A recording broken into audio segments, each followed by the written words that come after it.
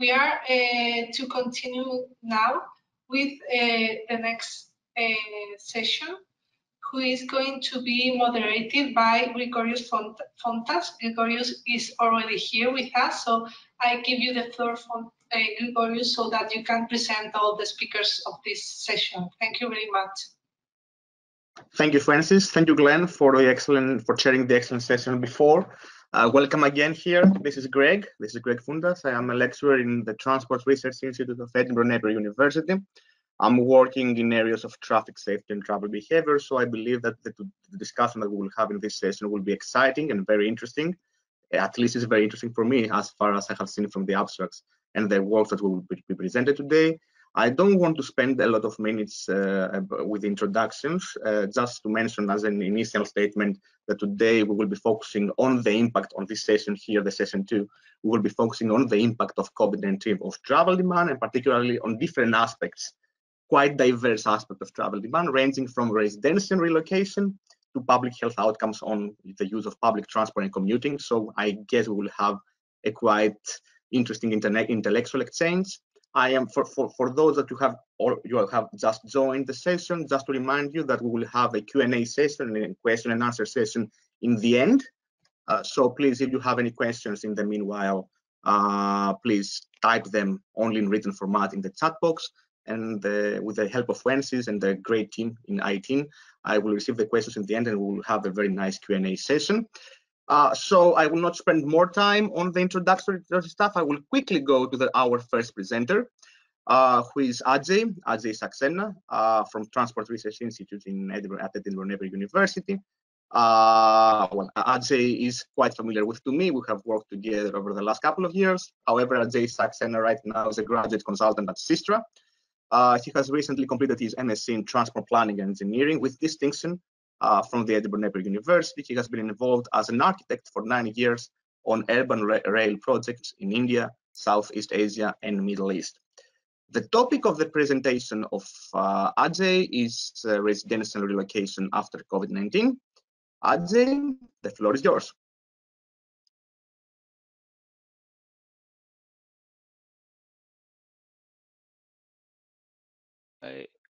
Good morning, everyone. I still don't get the option to share my screen.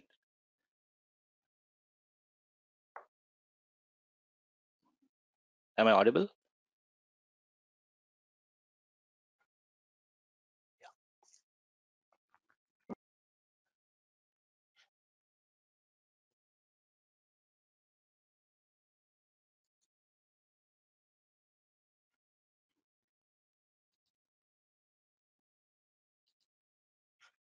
Yeah, excellent. Thank you very much. We can see the first slide of your presentation. Thank you. Right.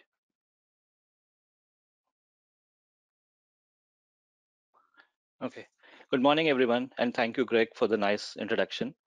Transport Research Institute at Edinburgh Napier University is studying the long and short-term impact of COVID-19. I am Ajay Saxena, and I will be sharing our findings of COVID-19's impact on residential relocations. Choice of residence. If we look at how people choose the place they reside at, the conventional decision-making factors are proximity to their place of work, proximity to commercial, recreational, essential services, and transport options, affordability, that applies to both housing and transport costs, and of course, safety. We can see that the decision is based on a balance between accessibility and affordability. Motivation for research. Post-COVID-19, the mode of accessibility has significantly shifted to digital, and that may start to influence the residential location choice among individuals. Intention to relocate and the choice of type of area, that is urban or non-urban, are analyzed in this study. Data collection. We conducted an online survey offered to Scottish residents in February 2021 and collected 994 responses. Quota constraints for age, gender, and household income were enforced to get a sample that is representative of the Scottish population.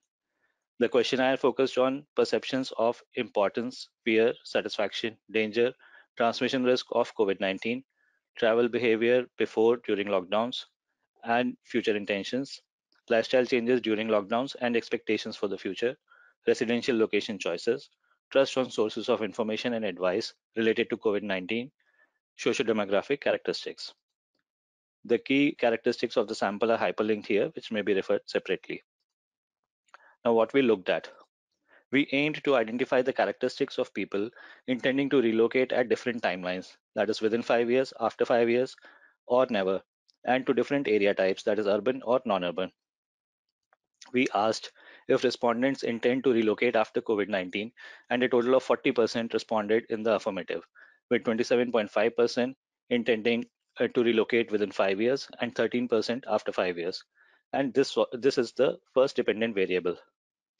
Among these 40%, people were asked if they intend to relocate within their local area, outside their local area within Scotland, or outside Scotland. Their present and desired location to relocate were also asked. Those intending to relocate in Scotland within or outside their local area were assigned urban and non-urban status for their present and desired locations to arrive at 4 relocation types: from non-urban to non-urban, from non-urban to urban, from urban to non-urban, and from urban to urban. Choice of area type of these two cohorts, that is urban residents and non-urban residents, form the second dependent variable. Methodology and definitions. Since the outcomes relocate in near future and relocate in distant future are expected to share unobserved effects, a nested model framework is used to model intention to relocate. For choice of area type, a random parameter binary model is used. The models are estimated separately for respondents residing in urban and non-urban locations. Coming to quick definitions now. The councils of Aberdeen City, Dundee City, Edinburgh City, and Glasgow City have population higher than 125,000. And that is the threshold for large urban areas defined by Scottish government. Hence, these 4 councils were assigned urban status. Remaining 28 councils of Scotland are assigned non-urban status. The 4 relocation types identified in the previous slide are accordingly worked out to model choice of area type. Coming to the model estimation results, starting with intention to relocate. The direction of effect of a variable is indicated by arrows. Green arrow indicates increased likelihood of relocating, and red arrow mean increased likelihood of non-relocating.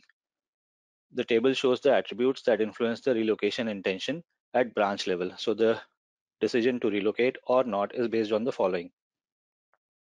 Individuals who find monthly bills affordable, who did not contract COVID, and who reported higher compliance of travel regulations during COVID-19 have increased likelihood of not relocating. Individuals who were slightly satisfied or slightly dissatisfied with life before the pandemic have increased likelihood of relocating. Now looking at those intending to relocate in near future or within 5 years, the findings are those aged 18 to 34 qualified as a postgraduate with no home ownership have higher likelihood of relocating in near future. Additionally, they feel that the pandemic completely changed their lives. The preferences and reasons of relocation are they want a different lifestyle, a smaller or cheaper property, proximity to good services and amenities, a non-urban location, and have a change in employment situation or family circumstances. On the other hand, households with children aged 5 to 18 are found to have higher likelihood of not relocating in near future. Those intending to relocate to the seaside are also not in a hurry to relocate. The next table tells us about those intending to relocate in distant future or after 5 years. Age group 18 to 34, annual household income of 50 to 60,000, high car ownership are found to be associated with higher likelihood of relocating in distant future. Those relocating want a smaller or cheaper property, proximity to good transport, proximity to good services and amenities, and a non-urban location. High pre-pandemic use of private vehicle is associated with higher likelihood of not relocating in distant future. Now the next table tells us about the attributes of those not choosing to relocate at all. People aged 55 and above, low household income, those who consider train as high risk mode and walking as low risk mode for COVID transmission, and those who consider family life to be significant have higher likelihood of never relocating. Those who had high trust in their employer's communication on COVID-19 related information and advice have higher likelihood of relocating at some point in time. Coming to the second question, choice of area type, we first present the findings of non-urban dwellers. In addition to the legend here, arrows marked with RP indicate that the variable is found significant as a random parameter. Green arrow indicate likelihood of moving to urban location, and red arrow to non-urban location. Non-urban dwellers planning a move to urban location earn 30 to 40,000 annually, consider bus as high-risk mode for COVID transmission, have a relocation distance of 80 to 100 km, want better proximity to employment and to good transport options. The variable proximity to good transport is found significant as a random parameter. Females and those who do not prefer attending events and festivals plan to relocate from non-urban to non-urban location within a relocation distance of 20 km. People planning these relocations also expect reduced future dependence on public transport because they find it crowded. This last variable is also found significant as a random parameter. The next table shows the relocation preferences of urban dwellers. Again, green arrow means move to urban, red arrow to non-urban.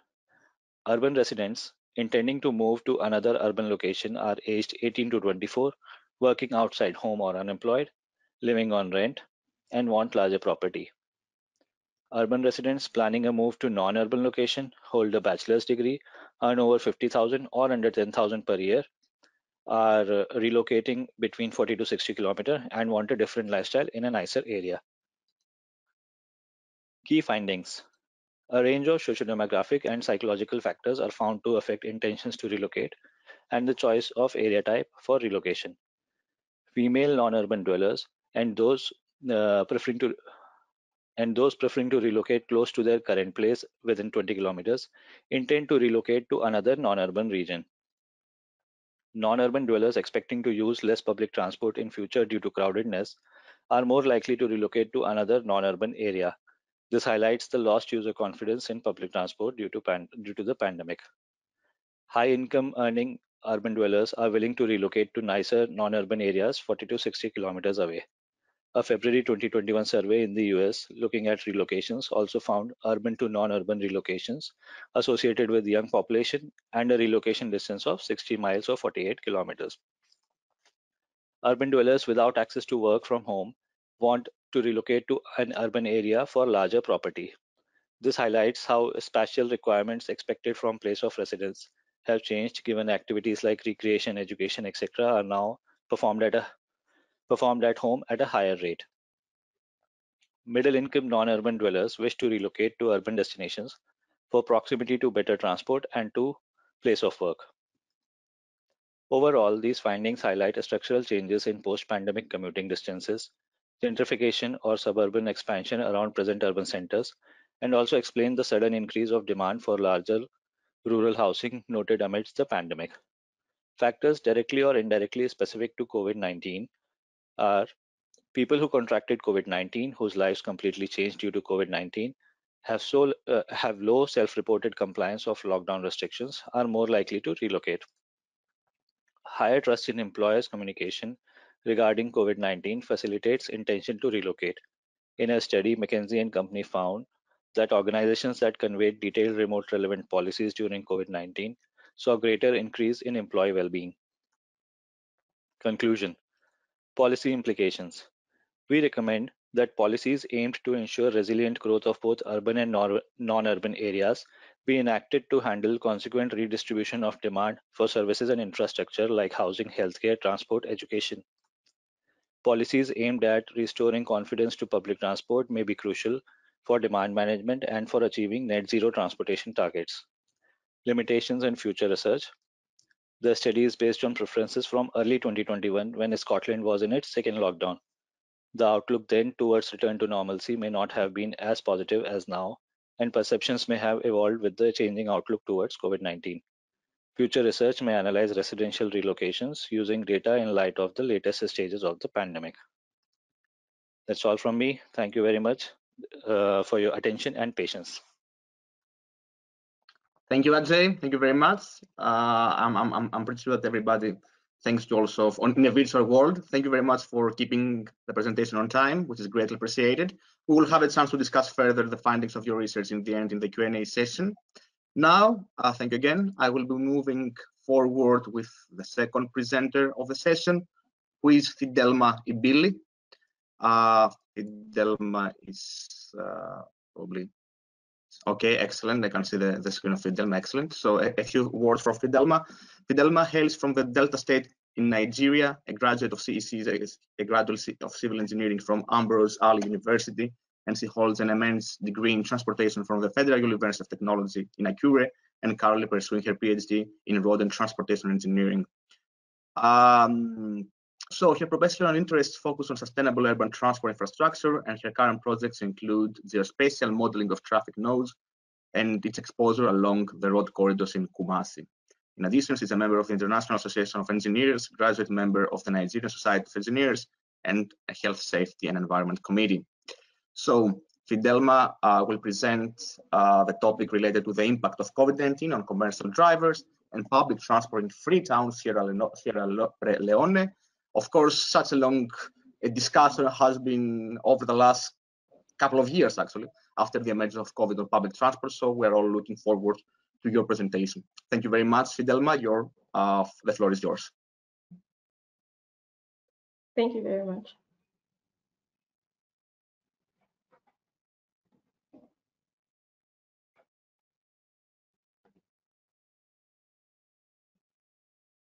Can you see my slide?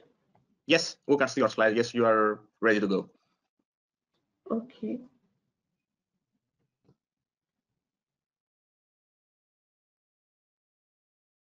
Okay, thank you very much. So this research is on impact of COVID-19 on commercial drivers and public transport in Freetown, Sierra Leone. So the authors are Simeon Stevenson Toure, Fidelma Ibili, Augustus Donko.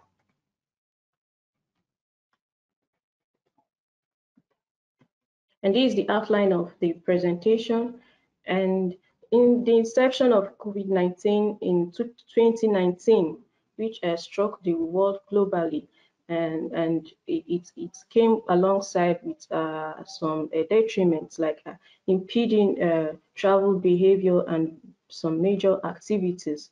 And with this in view, the government put into place some restrictions in order to curb the spread of this virus. Sierra Leone and country was also part of the countries which were hit by this pandemic, and they recorded their first case in March 31st, 2020. Also, for stopping the spread of this virus, the government of Sierra Leone also put in place some restrictions, which are a reduction of number of passengers, reduction of working hours, social distancing, among others.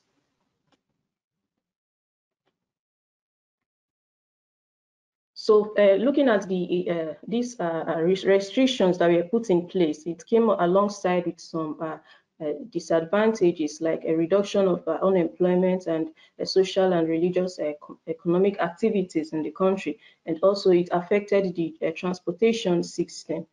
Therefore, this study was looking into to investigate the impact of this COVID-19 on urban mobility, and also looking at the economic well-being of commercial drivers in Sierra Leone. And from this study, we're able to profile, in order to provide realistic recommendations that can enhance the country's transportation system, as well as improve the livelihood of commercial drivers during such emergencies. Freetown was selected for this study in Sierra Leone. It's a major town in Sierra Leone. It has a higher number of population and increase of vehicular ownership. Also, including it has lots of vehicular terminals, and it's the transportation utilization there. It's very significant, and it has a long known of history of epidemic, just like when Ebola struck. Freetown was also among such towns which were also affected. In view of this, this town was selected for this study. For us to achieve our aim, we adopted this methodology. First, we went through an intensive literature review and went about to factor in our sample size and design a questionnaire survey. first we designed the survey and then we tested it using like a pilot study. And from this, we gathered 70 respondents who started off this study. We used them to able to understand our sample design, and from there we were able to make modification before we went further for our main survey. In all, we surveyed 21 terminals in the town, and out of our target of 270 samples, we realized a compliance of 250, which is above 93% compliance from the respondents. Upon our data collection, we carried out a statistical analysis of descriptive and inferential analysis on our data. It is well to know that our survey was carried out through phone call since there were a partial lockdown in the town. So this was the best method we were able to employ at that time. From analysis gathered, we discovered that a higher proportion of the respondents were male, which was 94%, and then also a higher percentage of the respondents was a driver of 60%, and the age gap of the respondents were between the ages of 18 to 45 age of respondents which we interviewed. Questions like a driving experience and vehicular ownership were also asked to the respondents, and a higher proportion of the respondents had above 10 years of driving experience.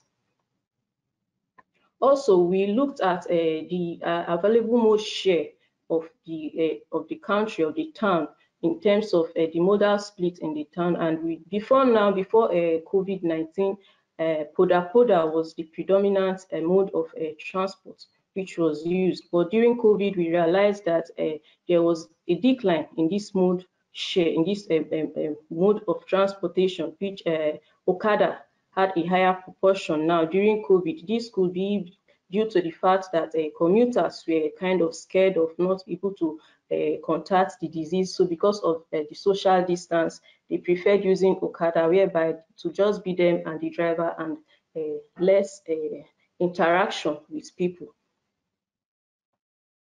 Looking at the effects of the pandemic on the commercial transport.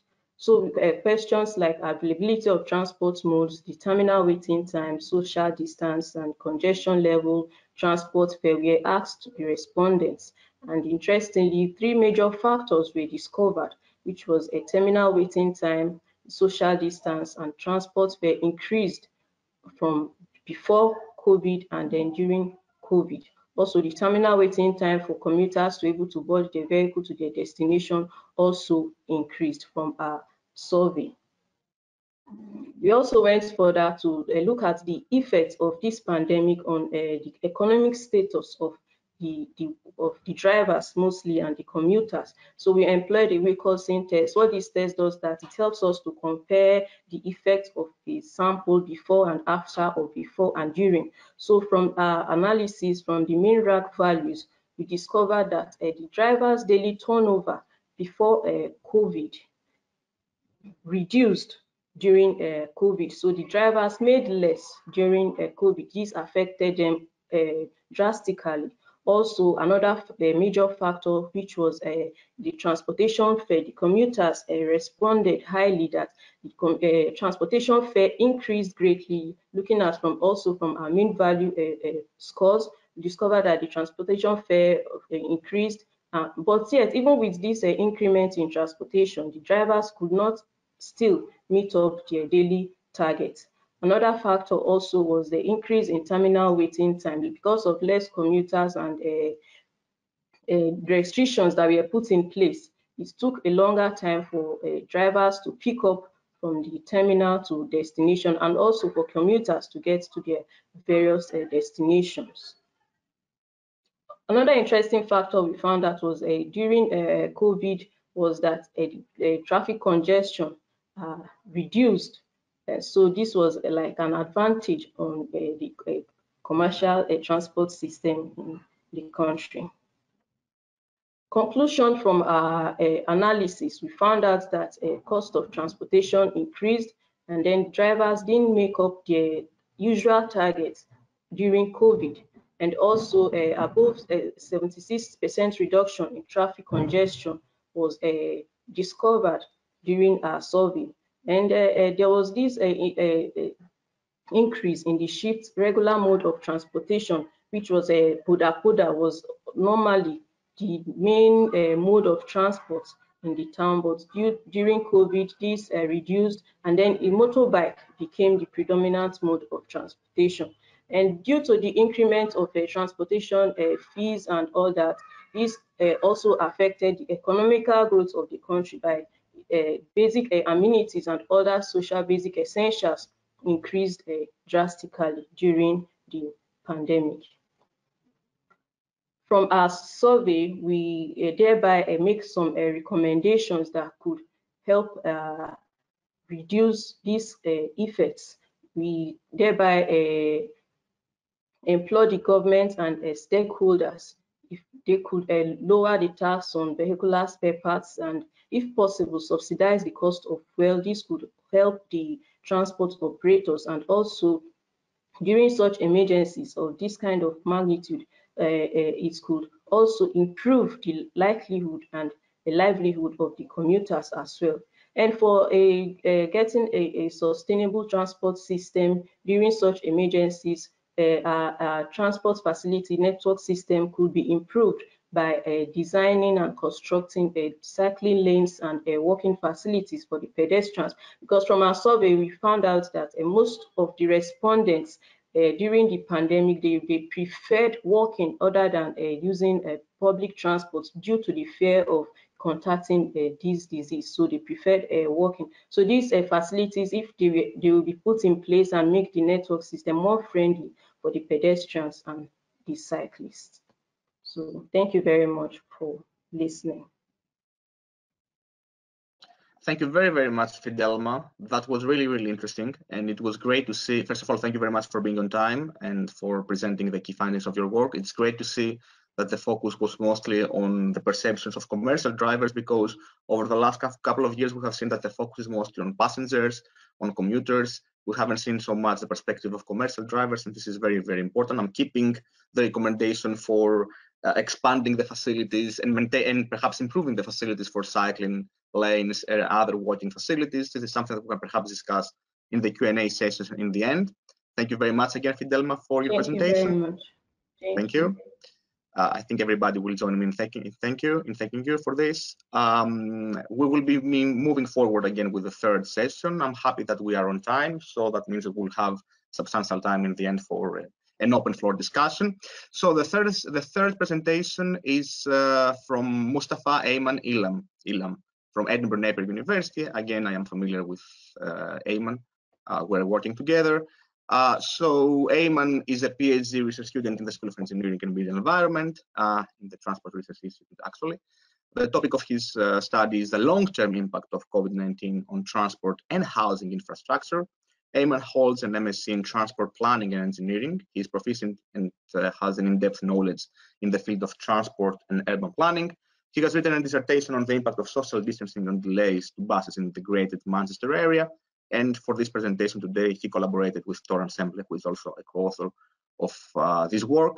So the topic of Ayman's presentation is an empirical analysis of the factors influencing Scottish residents' compliance with COVID-19 travel restriction. Ayman, we can see your screen right now. We can see your PowerPoint presentation. So thank you very much for joining today, and the floor is yours. Just to remind you, you have 12 minutes approximately for the presentation. Thank you. Thank you very much, Greg. So let's get started. So today I will be talking to you about the compliance to COVID-19 restrictions among Scottish residents. So this study was motivated by the variations of restrictions over time following the easing of the first lockdown rules after June 2020, as businesses were kept running as long as possible until another major lockdown started in 2021 after Christmas. This led to conflicting messages between the devolved governments and the central government. So England, Wales, Scotland, Northern Ireland each had their own separate policies on like how to control the virus. And because of this difference in opinion, as well as great differences of opinion between different media sources. Consequently, this has compromised public trust in policy measures and thus their compliance to the guidelines. As compliance to government guidelines is very important in helping choose the right policies to control the spread of the virus, the aim of this study is to investigate the different factors that affect the compliance. So a survey has been conducted by the university in February 2021 while the country was in lockdown, retrieving information about the compliance levels of 994 Scottish residents. The key question responses are recorded on a scale of 1 non-compliant to 7 fully compliant, with numbers in between indicating intermediary levels of compliance. In addition to this, various details are recorded to determine possible explanatory variables that affect the compliance.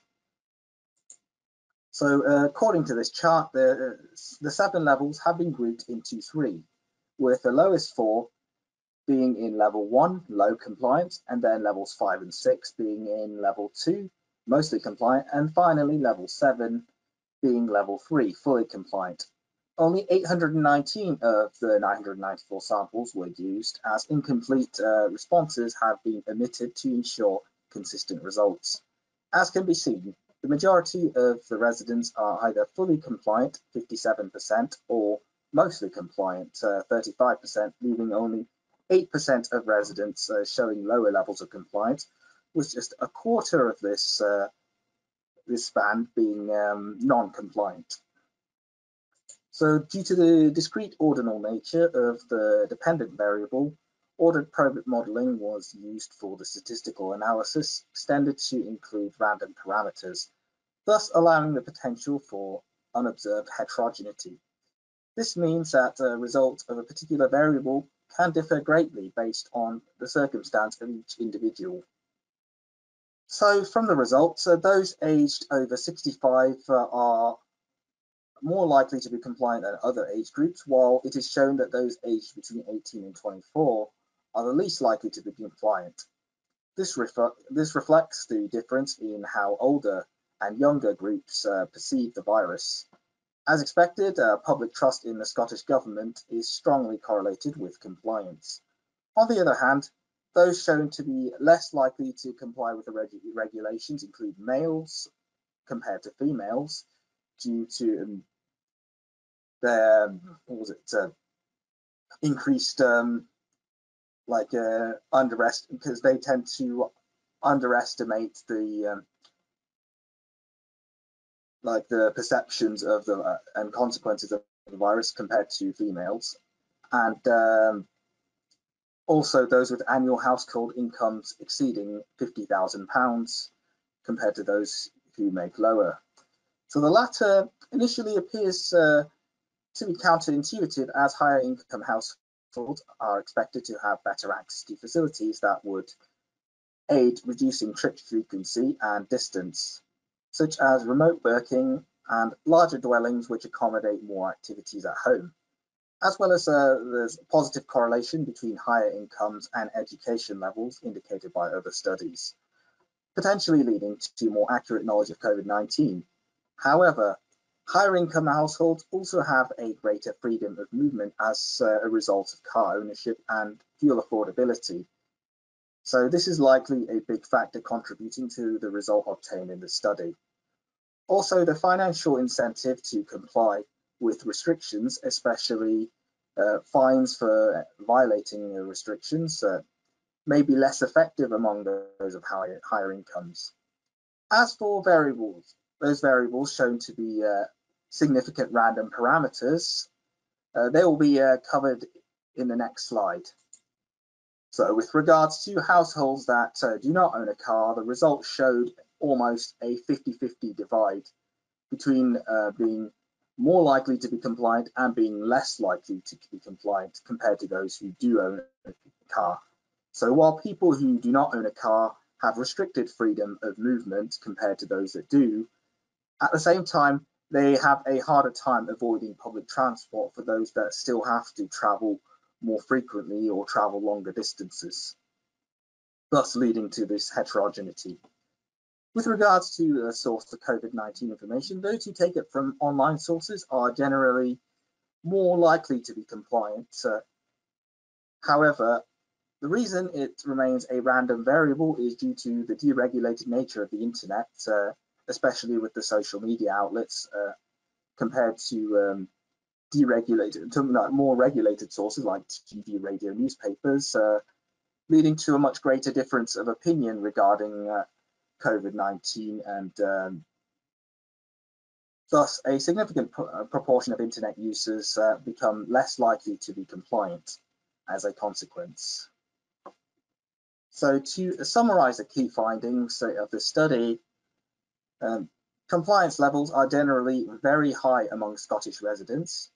As for the groups that tend to be less compliant, this is shown to be among males, high-income households, and those aged 18 to 24. While all media sources for COVID information generally lead to higher levels of compliance, internet has a more random effect, with a significant number of users becoming less compliant as a consequence compared to those who take from more regulated media like TV, radio, and newspapers. This is due to the much greater difference of opinion online compared to on TV or radio. So in order to maintain the high levels of compliance, we suggest that the Scottish Government continues to disseminate COVID-19 information through a variety of information channels, particularly online or through television and radio. So thank you very much for listening. Thank you very, very much, Eamon, for this presentation. In fact, you introduced an issue about the information sources and the trust to some online sources, which is something that, of course, requires further investigation, not only from us in this session or in this panel, but also in future research, because we have seen that a lot of information which is disseminated through online sources sometimes perhaps may give the wrong message because it is not based on proper scientific evidence. Never mind, thank you very much, Eamon. We will be in touch in a few minutes in the Q&A session. So now I think, thank you. I think I can move forward with the last but not least presentation of the today's session. The presenter is Suzanne Kelly. Suzanne is here. So Suzanne is Suzanne or Susan? Suzanne. Suzanne, excellent, thank you.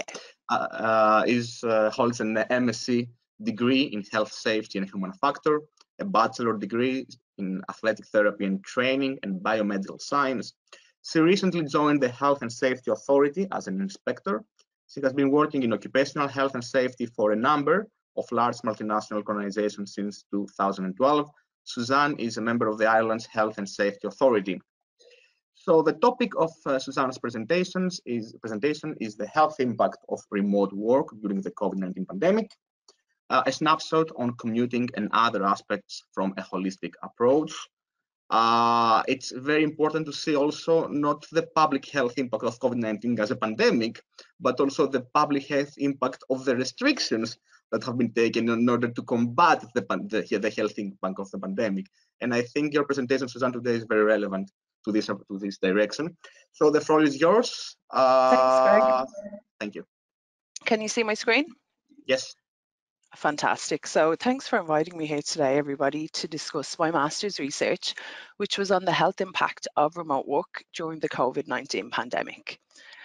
So just to briefly introduce what I'm going to be talking to you guys about today, I'll introduce the research question and briefly discuss the methodology that was used. I'm going to talk about some of the results, trying to focus in on the ones that are most relevant to this symposium, and then just briefly call out some of the limitations to the research design that I identified.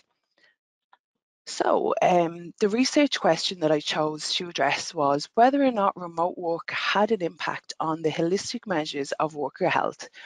And obviously this was set against the backdrop of the COVID-19 pandemic, where there were widespread emergency restrictions introduced by the government to reduce the spread of COVID-19. And one of those that was introduced widely was remote work where possible. And, you know, I think I noticed looking at most of our webcams today, we're still working remotely. So it's still something that's very much relevant today. And one of the things that we wanted to look at was to measure health as holistically as possible. So looking at mental, physical and social health parameters. So 9 different parameters were chosen to be looked at in this study. Looking at stress, physical activity levels, mental workload, job satisfaction, overall satisfaction, pain, and then ergonomics. So just to briefly talk about the methodology that was used, it was a mixed methods research design. A Google form was developed, an online form, that had about 43 questions over them. Suzanne, Yeah, sorry. Can I interrupt you for a second? Sure. We cannot see you on the camera. Is this intentional or no, because your I'm camera? not sure. It actually says that I'm sharing my webcam, so I'm not sure why that's not working. Just to let you know, but we cannot see you in any case. Okay. Okay, great. Well, I can stop looking at that webcam then if it's not working. No worries. Has that got any better, Greg? I've just reconnected it. No, it's the same thing. No, okay, great. Well, I don't need to look at that webcam anymore, but thanks for that. No worries. So yeah, a Google form was developed using 9 different areas, or looking at 9 different parameters that had approximately 43 questions, and 2 of them related specifically to transport. So one looked at how long it had previously taken the respondents to travel to work, and the second one asked what method of transport was used. Now, following completion of that online form, a remote workstation assessment was applied using a tool called the Rapid Upper Limb Assessment Tool, where participants were asked to send through photographs of them at their home workstation, and that ruler tool was applied. So that's how that data was collected. Just looking at that online form, as I said, there were 9 sections, and each of these tools had previously been validated and used in studies, but to my knowledge, they hadn't actually been combined to give that holistic view of health. 103 responses were collected over a 4-month period, from March to June 2021 for that online form. And then the second phase was remote workstation evaluation. So 8 participants provided photographs of themselves working at their home workstation, and then this ruler tool was applied using them photographs. So the assessment was completely remote, was completely online, and involved no face-to-face interactions.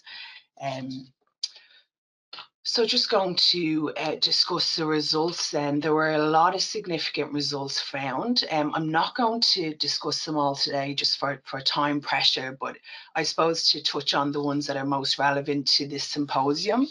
Some differences in gender are identified. Males were more likely to report increased levels of activity and increased overall satisfaction than females, and females were more likely to report increased stress levels. Looking at family type, there were some differences identified. Families that had special needs members were much more likely to report higher stress and higher raw TLX or mental workload scores than those that didn't have special needs members. Also, families that had multi-generational individuals, so if we had grandparents living in the same household, they were likely to report the highest levels of overall satisfaction with their work from home situation. If we're looking at remote work duration, there was a correlation between longer periods of remote work and decreased levels of activity, increased levels of pain, and increased mental workload scores. If we were to look at location then, respondents who lived in a rural location reported higher overall satisfaction when compared with our urban and suburban dwellers. And those who lived in urban locations also reported the highest sedentary hours. And finally, just to call out the historical commute findings, those that had a historical commute of over 90 minutes reported the highest overall satisfaction, the highest number of activity minutes, and the lowest stress levels of all respondents. So I'm going to just focus in on that historical commute time variable in a little bit more detail. If we're looking at that total sample, the historical commute time was 47 minutes on average, with a standard deviation of about 35.7. And in order to do a little bit more detailed analysis on the effect of the commute times, the participants were split into 4 groups. You can see there group 1 had a commute time of 30 minutes or less, and then a group 4 had a commute time of 90 minutes or more. And some significant results were then found from splitting the commuters into these different groups. So I'll just look at perceived stress and overall satisfaction then in a little bit more detail. So the perceived stress, there were significant differences found between groups 1 and 2 and groups 1 and 4. And if we're looking at the overall satisfaction, significant differences were identified between groups 1 and 2 and 4. So if we're looking at that group 4, the individuals who had the longest historical commute time, they're now reporting the least stress and the highest satisfaction levels with their remote work situation. Just going to look in a little bit more detail then at the method of commute to work. You can see that, over half of the respondents travelled previously to work via car, van or minibus.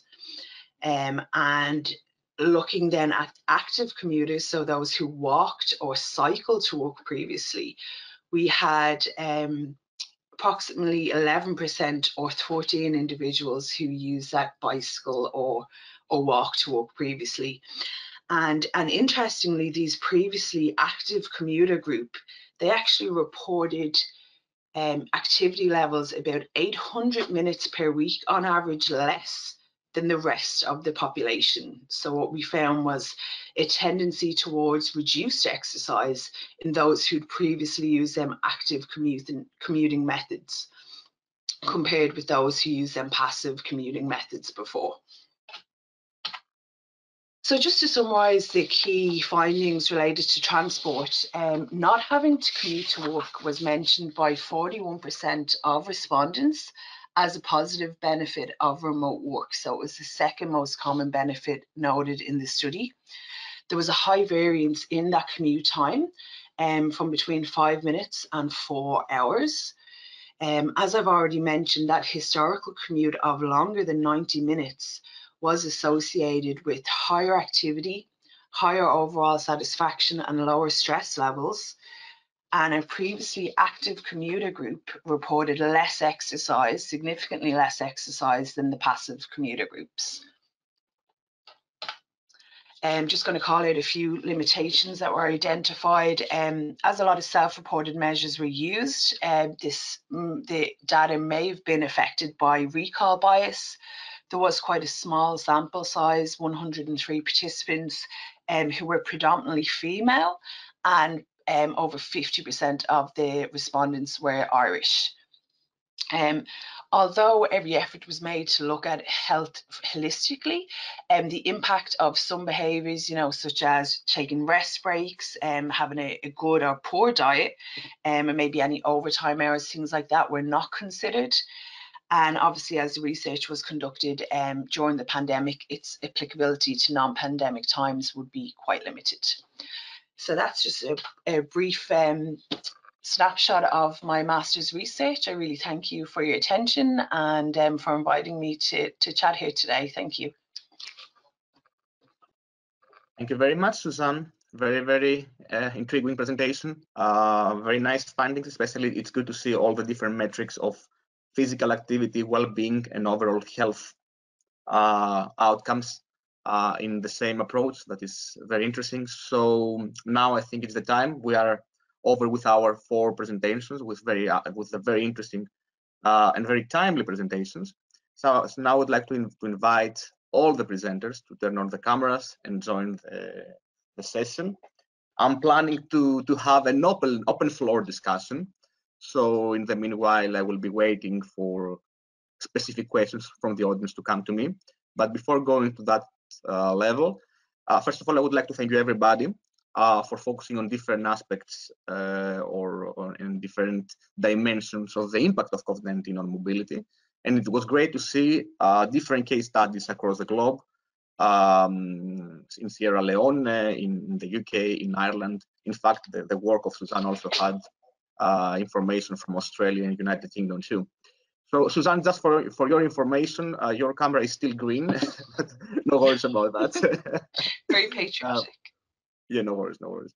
So I have a question, first of all, because I think I have to be honest, I'm a bit subjective for this question, because this comes from my research background as a researcher in statistical analysis of this kind of data. So something that I noticed across all the studies, which was really interesting, is that the data were collected at different stages of the pandemic. For example, in Fidelma's work, the data were collected in May, June 2020, in the first outbreak wave of the pandemic. In Ajay's work, data collected in February 2021. In Neyman's work, data were collected across different survey waves from the onset of the pandemic until September 2020. So I was wondering, and from a practical and statistical point of view, if you believe that the findings that you have already observed in the studies, using the data within perhaps the most serious outbreak of the pandemic, can be replicable or transferable in the future. In other words, changes that you have identified will become permanent, or when the situation will further improve from the point that we are right now, will revert back to the pre-pandemic situation. I would like to hear a quick comment from everybody on this. I would start with the order of your presentation. So we can start first with Ajay, we can continue with Fidelma, and then Ayman and Suzanne. I think because even when the pandemic is over or things are getting back to normal, the extent of remote working is not going away.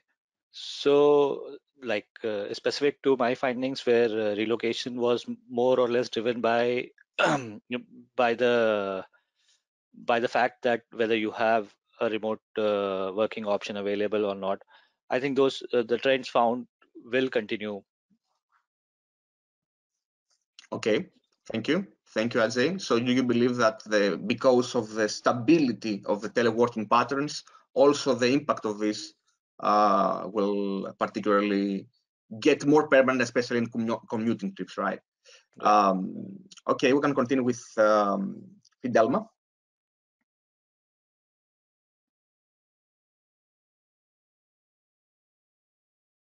Can you hear us? Yeah. Okay. Please, can you come again with the question? My network went off. So sorry. No worries, no worries. So I was wondering if you believe that the findings of your work, which are based on data that you collected in May, June 2020, where we had the most serious outbreak of the pandemic, the most serious impact of the pandemic, if you believe that the same findings, the same trends will be stabilized after the end of the pandemic, or we will revert perhaps to a pre-pandemic situation as we were before COVID-19? I believe the pandemic affected some major activities. So going back to normal, I don't see it forthcoming. So there will still be a shift in normal and after the pandemic.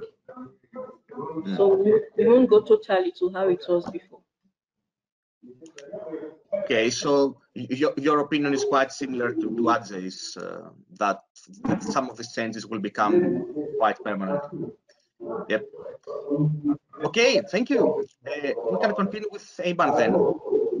Okay, so because a lot of new habits that arise as a result of the pandemic, people are like habituated with now, like stuff like working from home and also modal shift, and more people not using public transport. That's kind of causing a more permanent effect on public transport, because public transport's much harder to recover after lower ridership, and therefore a lot of these will start to continue in the long term, even like after the pandemic is has like reduced. So, yeah, because people and also more places are adapted to like teleworking. It's a lot more convenient for most people, and as people have even relocated because they don't have to go into the office as often, it's likely that this will continue even further. Excellent. So the consensus so far is teleworking is here to come, is here to remain, and this will have an impact in all of our commuting patterns. Okay. However, going now to Susanna, which is great, we can see you. Thank you again. To be honest, Susanna, I would personally like for your findings to remain also after the pandemic, especially the findings with regard to satisfaction and physical activity levels. I mean, the increase of the physical activity levels. But what do you think? Yeah, like I'd have to agree with the other panelists there. I think a lot of the behaviours will remain, because they have, you know, I suppose we've become so used to remote work. I don't think we'll ever go back to how we were pre-pandemic. But I suppose some of the findings certainly around the impact of remote work on social health, which I know I didn't really speak to much in this presentation, a lot of them were negative, you know, feelings around isolation from prolonged remote work, that hopefully when we, you know, get to a new normal, we'll be able to combine, you know, a hybrid remote and in-person work environment so that we can get the benefits of both, because there are a lot of social benefits from, you know, physically being in a workplace that it's very hard to replicate in that home environment. Yes, I absolutely agree. And to be honest, now if I may and go to some specific questions for each presentation, and starting from you, Susan, again, you mentioned that as a limitation, the fact that you have a small sample size and perhaps different subgroups from different countries. However, okay, I understand that the vast majority of the respondents were from Ireland. But you had also some respondents from Australia, a small amount of respondents, and also from the UK. Despite, if we, let's say, forget the fact that the number of respondents from these two countries is low in your overall sample size, do you believe that the different levels of restriction that were imposed during different phases of the pandemic could have an indirect, at least, impact on all these health outcomes? For example, Australia had a totally different approach, more, let's say, a bit more stringent approach compared to the UK or Ireland. So do you believe that the different level or the varying level of restrictions can have an impact on these health outcomes that you studied? Oh, for sure, definitely. And interestingly, during my data collection period was actually a time when Australia was in very little restrictions. So I completed mine between March and June 2021. So you could really see a stark difference in, you know, especially that job satisfaction, performance and isolation, and the activity levels between Ireland and the UK, which were quite heavily in restrictions at the time, and Australia, which was, you know, apart from, you know, a restriction in international travel, seemed to be, you know, pretty much normal in terms of the COVID response. So certainly, I think if I had higher numbers, I think potentially 8 people from Australia responded. So just the data wasn't powerful enough to be able to really pull any meaningful statistics from that. But I'd say, you know, if I had a much larger sample size, you would have really been able to see the impact of the different restrictions in the different governments of the different countries, and the impact that it had on the health of the remote workers. Excellent, exactly. Thank you very much. I have also a quick question about the study of Fidelma, which was very, very interesting. I saw that you did a phone interview, right, in order to collect the data. So you did a kind of phone survey for the commercial drivers. And given that the focus of this session is on equity and gender and overall diversity issues in transport, I was wondering, how what kind of recruitment approach did you follow for the phone interview? First of all, I have to say that phone interviews and online surveys were the only applicable and appropriate survey methods during the pandemic. So I'm pretty sure that there will be some challenges with regard to recruiting a sample that could be representative, at least, of the overall population or the target populations of commercial drivers in terms of gender. So how did you recruit, let's say, a sample for the data that you use for the analysis? Oh, okay. So we were able to visit the terminals, and that was the 21 terminals. So getting there, we gathered information from the drivers, their driver heads, and then the commuters, the passengers at those terminals. And then we also did some kind of a random sampling of commuters along those terminals. So that was how we were able to get such information and get our respondents. Okay, okay, that's good. So you had, let's say, more holistic approach in terms of data collection, which is good for the quality of the data probably that you used. And yes. I have a last question for Ajay about the intentions from future relocation.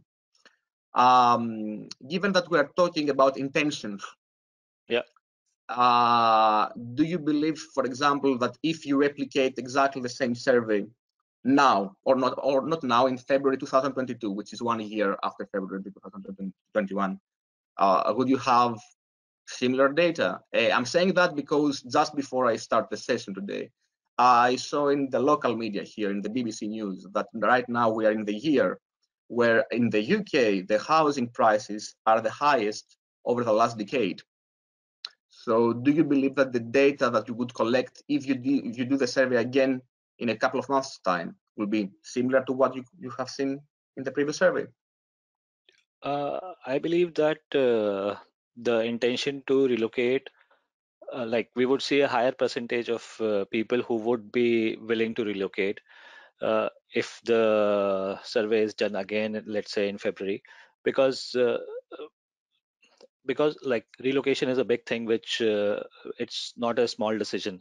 And when the survey was done in last February, the outlook was quite negative too. Like many things were unknown. The vaccine rollout wasn't like the success of it was not known and things like those.